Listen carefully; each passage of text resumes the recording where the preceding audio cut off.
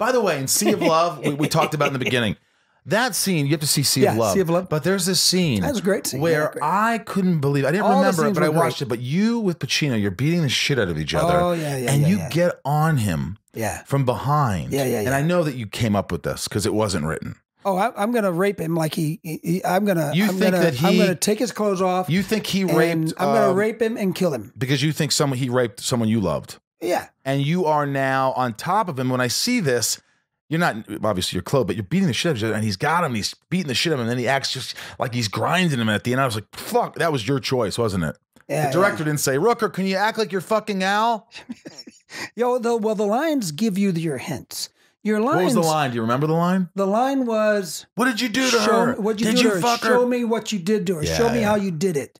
You know? And as I'm ripping his clothes off, and I'm about to rape this guy and then kill him, blow his brains out, right? And so in the meantime, he grabs the little trophy clocks you in the head trophy with it. Yeah. Clocks me in the head, and then the fight's on, right? A dumbbell or something. Yeah, it was a trophy. It was a shooting trophy. Yeah, trophy. And he hits me in the head, and I go back, and then we worked out with the stunt guys, and with him, we both did a lot of our own stuff. How long did that take to choreograph that scene? And how long did it take to shoot it? Took about a day, a full day. And by the way, was Al great to work with? Yeah, I thought he was great to work with. Was we understood each other really crystal clear after the first take. How so? Well, the first take, he tried choking me out. Like really? Like really, It hurt. Like really. And then what'd you do?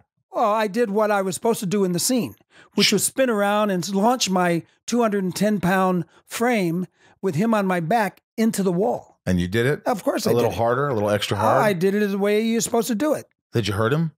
I think we were both hurting at that point. And did he say, hey, sorry about that? No, he looked up to me after he fell from my back and his arms left my neck. He looked up at me. He said, am I, you know, you don't see the choking too hard? Am I? He said that. He said, hey, Michael, am I choking you too hard? Am I too hard? And I go, did I too hard? And he goes, that was it? That was it. We understood each other crystal clear. But you weren't going to stop that scene. You're like, Al Pacino's choking me and I'm not going to stop. No, no, no. Let him choke me. No, if I stopped, I would have been taken out. He would have put me to sleep. It's the most intense scene. It sounds like a lighthearted romp. Oh my God. Oh yeah. I totally would have been put to sleep. I was going out. I was seeing nothing but black, black, black, black, black.